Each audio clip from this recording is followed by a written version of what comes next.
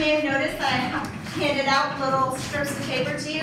What we're going to do is actually, this is a real labor rally, and during labor rallies, people aren't sitting quietly. They're not sitting quietly, and they're not waiting for their turn to speak. They are passionate. They are speaking out. So throughout the labor presentations today, feel free to speak out and challenge during discussion, during presentations. Thank you.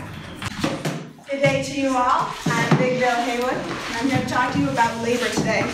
It is with great gratitude and pleasure that I stand here among you at this historic gathering. As a society, we cannot stand for this injustice and exploitation. You talk about strikes and you talk about this wonderful world of economic justice.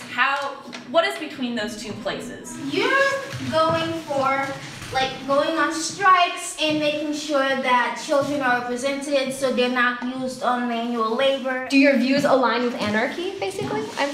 There's a strong distinction between expressing socialist values and expressing values of anarchy. Just wondering. Socialist values are operating within our political system. Yeah, if anything, I would critique you guys for being too focused on using the systems of power that uphold inequality in creating this revolution. I mean, if you want to make real change, you kind of have to work within the structure that we have right now. So it's the difference between you and the suffragettes. Okay, but if the suffragettes could be considered one small part of our organization or our movement because they're only one step in it.